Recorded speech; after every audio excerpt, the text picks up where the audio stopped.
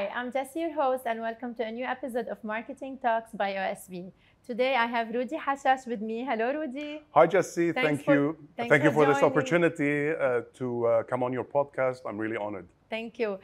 Today, you are with us so we can talk about the impact of AI on digital marketing, Yes. and which is a hot topic, especially AI. It's every week we have something new, something changing, something evolving. Let me say, Rudy, that you are a film and video creator. You are the producer of Sarah on MTV Lebanon, and also you are an AI expert. And this is why we would love to hear everything from you about AI. But maybe let's start first by saying, what do you mean by AI? Because I heard there are so many types of AI now. So yes, we can start with the basics, like the real basics. What exactly is artificial intelligence? I mean, how do you define intelligence? Even human intelligence is hard to define. So how do you define something called artificial intelligence? Yes. Well, it's honestly trying to mimic something that we do as humans. Okay. But the AI that we know is something. There's two types of AIs. There's like narrow AI and there's broad AI. Okay. What we usually use for automative tasks, like, I mean, the Google, it's for very specific tasks. For example, how to get from this point to this point using Google Maps. This is called narrow AI. Okay. The AI that turns on your heater and regulates the temperature, that is a narrow AI. Now, what we see now is like a boom in AI and something called large language models. Okay. And this type of AI it tries to simulate human speech, and this is why it's gotten so much rage recently. Okay. Because you have a machine that talks like a human. Now, the way they got there is really complicated, and I won't get into that. Yes. But let's say they're trying to mimic the way the human brain works. Okay. It works on using neural networks, which are a bit like the brain neurons that Yes. are in the human brain, and they transmit signals to each other and learn in the process. Okay. So what this AI can do, this new AI, this large language model AI, is take in a lot of data and classify that data, and in a way that humans or the human brain cannot process. Cannot So what process, they do let's is, say, quickly. But if they do the It's effort, simple- maybe not- they could do it, no? No, not even Not with even. effort, because the amount of data that is available is in, let's say, thousands and thousands of pages. No Wow. human will be able to do that. The thing that the AI does is take this AI in specific, Yes. the large language model, is take all this information and then give you the output in a human, let's say, human-like manner, Okay, so that we can absorb and understand quickly. so that we can understand. All right. And how AI is adopted in digital marketing? Hala, how is it being adopted in digital marketing? It's being adopted in a way to personalize the experience more for the end user. Yes. The way marketing used to work before, it was more of an intuition. People they look at trends, they look at what people want, and people use their intuition to come up with a strategy. Now it's a bit different. The AI is starting to accumulate this data that they have, and during this data, they make user-specific experiences. So they know your patterns. They know what you browse on the internet. For example, if you stayed 2 seconds more on a social media feed for a sweater, it's going to start giving you sweater ads Yes. all the time. Nice. So it's becoming more personalized than before. But what about privacy here? Exactly, ma. That's the So thing. they know I like sweaters, so Yeah. I'm getting sweater ads. So it's like they know what I like. Exactly. I mean, whenever any app that you use, there's a user agreement. And quite honestly, everyone just presses Yes, OK. I agree. But yes, I agree, but you don't know what you're agreeing to. Yeah. You are actually agreeing to that. You're agreeing, if you don't want it, you've got to say no, and you won't be able to use the app. Yes. And each app is different. The worst, I think, I don't want to bash any app down, but the one that's been having the most problems is TikTok, because it really invades the privacy. And other than that, it has the ability and to sell your data or share your data with other companies, with other platforms. So this is an ongoing issue with privacy and with ethics. Definitely, definitely. So can we say AI has a positive impact on digital marketers, the way they do their jobs, since it's facilitating the way they should personalize the ads, let's say, or the campaigns?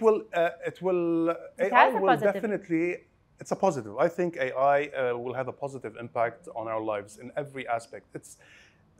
Any tasks that can be automated, the AI will do it. Faster. And it will do it faster, it will do it better. Better and more effective, I believe. More effectively. Yeah. It will leave the creative part for the humans.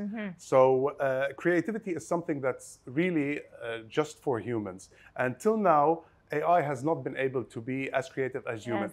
The way it works, you'll say that ChatGPT is creative when you tell it to create something, but no, it's not creative. It's actually taking data from previous data that works or stuff that humans have done, and then coming out with a different output. It's not coming up with something new by itself. But what they're working towards is AGI, which is artificial general intelligence. And this is their next, this is where it gets scary. And this is where it might replace humans, and it might get even better than humans in certain stuff. So, I heard, everyone heard that Google and Facebook, they laid off a lot of employees. Yes. So can we say this is because of AI? Yes, a lot of jobs. I was reading an interesting article a few days ago on BuzzFeed. You know BuzzFeed. It's a website that does like light articles. Articles that do not require a lot of research, like news articles. Okay. Not scientific. Not very scientific, not a lot of research, not a lot of effort going into it. And one of these authors that was hearing the whole time that AI is going to come for your job. AI is going to come for your job. And he was afraid all the time until, in the end, like 2 weeks ago, AI did come for the job and he was replaced by AI. Wow. Because companies will measure. They'd say that, okay, the content that's generated, it does not have that human touch, but it's worth it because it's much cheaper than a human. Yeah. So there's a delicate balance. Do you want something that's automated, which is not as good, or do you want something that's human and that has error, that has a human touch? So this is up to companies, but still, even there, we're still not safe. Yes. Because it's evolving so fast that it will get to a point where you will not be able to tell that this is AI generated and this is human generated. It will have the ability to give emotions like a human, be creative as a human. Not now, but it's moving very, very fast. Very fast. I mean, I went for vacation for a week. And in that week, the amount of changes that came into the market is astounding in all fields of AI. Wow. We're talking about now marketing in specific, but if you open and see other fields, the boom is exponential, and it will continue to be exponential. Nice, nice. In just 1 week, you witnessed changes that I haven't seen in a year.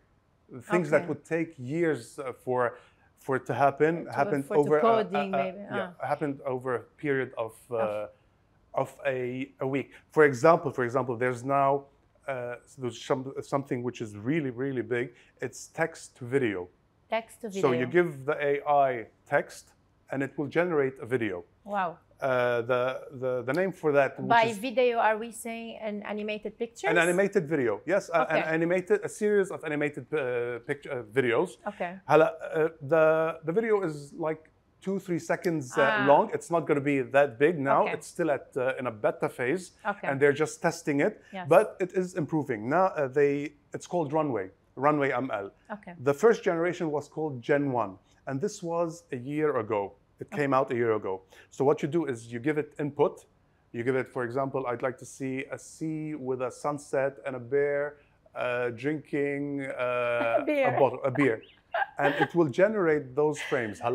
It's not that good yet, but if you look at the amount and the progress of how fast it is progressing, we know that in 2-3 years from now, They can AI come will up be with a full able. movie. Yes, They can come up with a full AI will movie. be able to come up with a full movie, and there's even talks that AI will be winning an Oscar in animation 2 years from now. They expect that to happen. So even AI is a threat to Hollywood and Bollywood now? Yes, it is. It is. It's not a threat.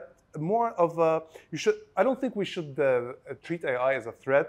More as something that will make our lives easier and faster and more efficient. Okay. So let's go back to Runway. To the tool. Yes. Now they came up with Runway Gen 2. Gen 2. Okay. So you just give it the prompt, and the quality of the image improved drastically. It's even, I could say, even usable now as video, and you will not even know that if it's really recorded by someone or not. Yeah. Okay. So we'll have to wait and see where they're going with it, but it's very, very, very promising. And I even knew that AI can come up with your own voice. Yes, exactly. Your own, let's say I record myself and then I input my voice. And then they will do the lip sync, so that I don't have to record a full. Let's say if I'm a news anchor, or they could do it on my behalf. They did this on Qatar TV. We are at that. Yes. A lot of people. You have to see that the technology is still very, very, very new. So you will be able to know that this is AI or not. But we are at that stage. You can give it there's a lot of steps to take to get to that point. Let's say I'm going to go with what you're saying. Okay. You want to make an avatar of yourself that takes your place and talks. Yeah. So first of all, you have to give your voice, train your AI to a voice.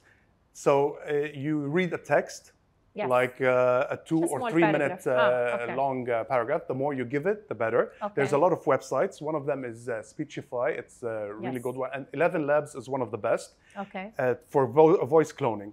So what it does, you give them, you talk, and then it will start to learn how you talk. The more you give it, the better it will be.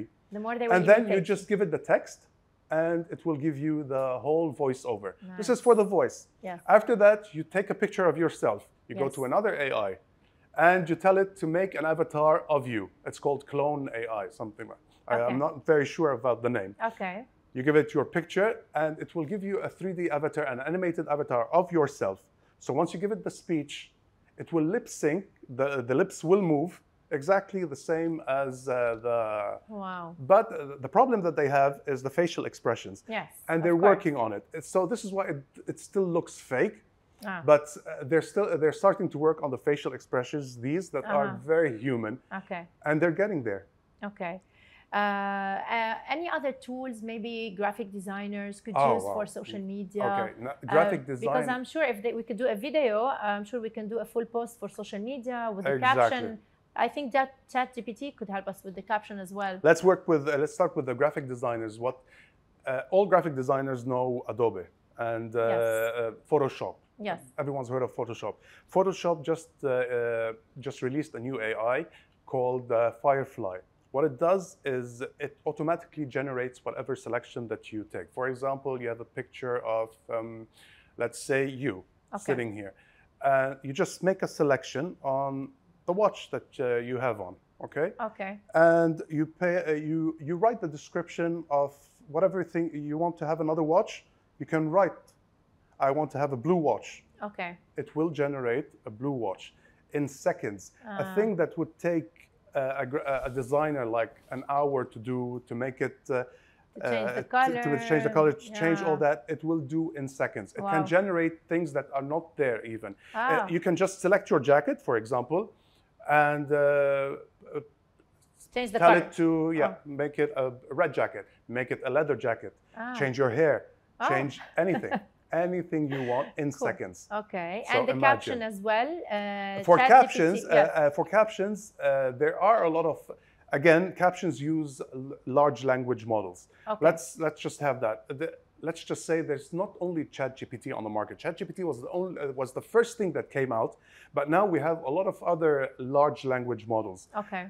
They're called large language models because they talk like humans. You think that a human is talking. Okay. So we have ChatGPT, we have the new AI powered by Bing and ChatGPT, the Google AI, yes. which is Bard, and a lot of others.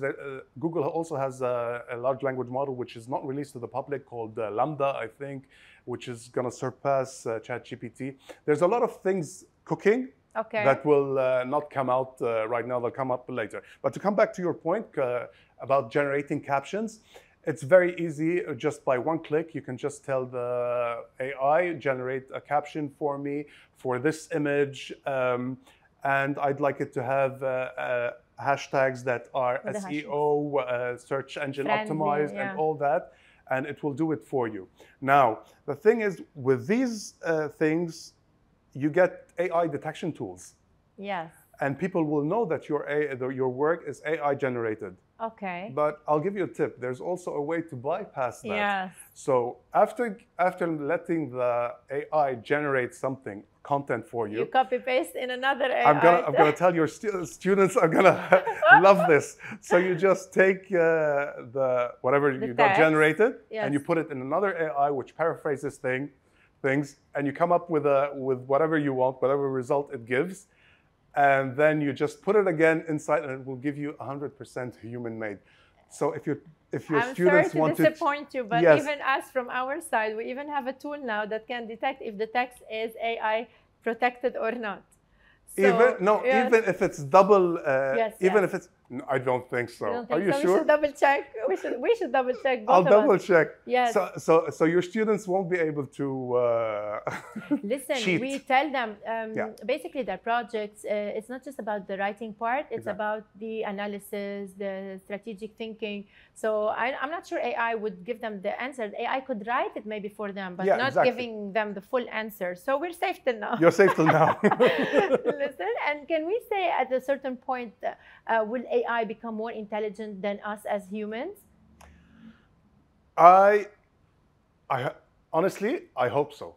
You hope so? Yes, I hope so. Because this will help the humanity to advance. To reach potentials it hasn't been able to reach. Okay, we have, I mean, there is that question of ethics, morality, and all that. But honestly, I'm more, as me, this is a personal opinion, I'm more inclined to technology and advancements of human civilizations more than ethics and how AI is going to be used. So I really hope that AI will surpass human intelligence, and we will get to that point. We will get. Sam Altman, which is the CEO of ChatGPT, did say that ChatGPT is showing sparks of artificial general intelligence. So it is showing sparks of human intelligence. Okay, what does AI need to be like a human? It needs eyes to see. It needs to be able to reason, to think. It needs to be able to hear. It needs to be able to touch. And all that is happening now. AI can see now. The new plugins that have been added to ChatGPT allow it to see images. Okay. So you can give it an image and it can actually see it. Hatta even if you want, you can write something with your hand, scribble something, or scribble a design if you want for an app. Give it to ChatGPT and it will generate the app for you. It does recognize this. It also recognizes music now. There are new AI models from Google that can generate music and can even see a picture. For example, you give it a picture of a tiger with a waterfall and you ask it, what is that? It will actually tell you, this is a tiger, behind it is a waterfall, and it will generate sounds of the tiger and the waterfall. This is where we're getting. So we're really advancing, we're really moving very, very, very fast. But why Elon Musk and other CEOs were afraid? They were afraid, and they kind of started a move, and they even signed a petition. So that AI should slow down a little bit. He even said AI could cause civilization destruction. Yeah, it is. Let me go. everyone did sign that, a lot of people, but I think it's a double-edged thing. I think they tried that as a marketing plan, because as a marketing push, okay, AI is getting out of control and should be put under control, and there should be rules, there should be ethics, and a lot of European governments have already started on implementing rules and all that. But in another place, I think Elon Musk was not is not at the front runner in this race, and a lot of these companies are also not front runners. Okay. So they're afraid of this front runner right now, which is ChatGPT, which is taking everything by storm. And this is why they're telling everyone that we should slow down. But I don't think they should slow down. I think they just go full throttle. I like adrenaline, so I think we should just push forward. Even Sam Altman, the CEO of ChatGPT, said that he does have concerns about what he unleashed. He used that word. He's afraid of what he unleashed. Unleashed, he doesn't know, it's unknown, and it may be a monster, it may be something that we don't know. Because now what AI is able to do, they've been doing tests now, that like a playground for AIs. So they let the AI interact with each other. Okay. They leave one AI to generate an app. They let another AI evaluate that app. After it evaluates the app, it builds up on it and it gives it its ideas. And then another AI comes in, looks at that idea, builds up on it. So it's exponential. It's that fast. So it's uncontrollable. I think Google was once doing a test between two AIs. They let two AIs talk with each other. Okay. They started talking in human language at the start. And then suddenly they switched to another language. They came up with a language in seconds, which we did not understand. And they started communicating with each other. And they didn't understand what was, the researchers were not understanding what was happening and what they were talking about, so they had to shut it down. Okay, yeah, it does need rules, and it does need to be regulated, and it is scary. It is scary. Yeah, it is. But you're with it. It is. But still, I like it, and I'm with it. Yeah, and I would like to just talk a little bit more about the benefits of AI on social media. Yes, on social media. The impact on the algorithm and the personalization. When we gave the example of the sweater earlier. Yeah. But there's also the chatbot, the timing of running the campaign. Exactly. Now they're changing version A versus B in front of the people once they are browsing. So if we could just talk a bit more about the benefits. It is more automated now. The process of posting on social media is very automated. AI can take care of that. It can post when it sees the best time is. Peak time, and there's a lot of apps that do that. Yeah. And anyone can use it. That was before AI. No, but it is AI. But that's the thing. Okay, AI has been around for years and years, but you're we hearing didn't about call it back now. down AI. Yeah, exactly. You're hearing about it now because of this new ChatGPT and large language models and something called generative AI. So that's why you're hearing so much about it. But AI has been there all this time. Before ChatGPT. Yeah, but before ChatGPT just started the buzz it around just exploded it more, and it helped like better the already available chatbots. So now when you're talking to a chatbot, now, I mean, you don't need anymore someone physically there present to answer questions. Chatbots can actually do that for you. We give them the answers so you just give ahead them of time. Ahead of time, you just train them. This is called machine learning. You train the AI on a specific algorithm, on specific data, and it will be able to answer all your customer services that way. In a quick manner. Unless maybe there's something complicated, then we move to a human exactly. Intervention. I was in, it can do even more than that. There was a small example that I had. You can have an AI call a restaurant, do a reservation for you in a click. So you tell the AI, browse, I'd like to have Italian. Browse for me the best places for Italian. And it will give you a list, I recommend this. Okay, in one click, it can call the restaurant. It will talk to him, it will talk. And you will not know that an AI is talking. And I've seen a video of that, an AI making a reservation and confirming the reservation with the with the other person. So imagine just where we're moving, and That's nice. and how big this thing will be. So it looks very promising. It is. It is very promising. We're going into something unknown, scary, but yet very exciting. It's a bit too Challenging. invasive. Yes. It's a bit too invasive, Yeah. I think, but I don't mind. Do you mind it? No, from a digital marketing point of view, Yeah. and the time that we had to shrink. I mean, the time we had to save. I mean, how was your job? Exactly. How easier? How much easier is it now? Even from an academic point of view, we can get specific articles for our chapters to discuss them with the students. And from a digital marketing perspective, the captions that we talked about and the design, we save so much time per day now. So I am positive as well. But there's a question mark regarding the scary part. The thing is, soon, very soon, you will not be able to know what is AI generated, what is not. Even videos.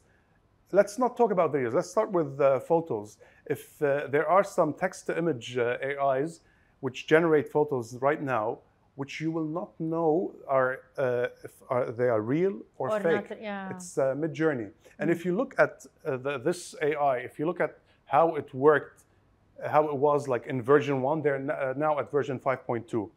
If you look at Mid-Journey version 1, you'll just see like random images, like the car is out of place, the lines are out of place. But if you look at them now, it's really, really impressive. You will not be able to know. No. They've even generated like I think you've seen on the internet everywhere, like Trump being arrested, yes. The Pope wearing the Pope with the jacket. And this was in version 4. So wow. Imagine now, so now version 5.2 wow. what it can do. That's amazing. So how do you filter that? How do you filter that in marketing? That's the tough thing to know. How do you filter what is real, what is not? I mean, there's always a way to maliciously use AI, but there's always a good way to use it. So it depends on the person behind the AI and the person using it. Definitely. Rudy, thank you so much for all those information. I really enjoyed our talk today. Thanks for sticking around, and we'll see you in the next episode of Marketing Talk.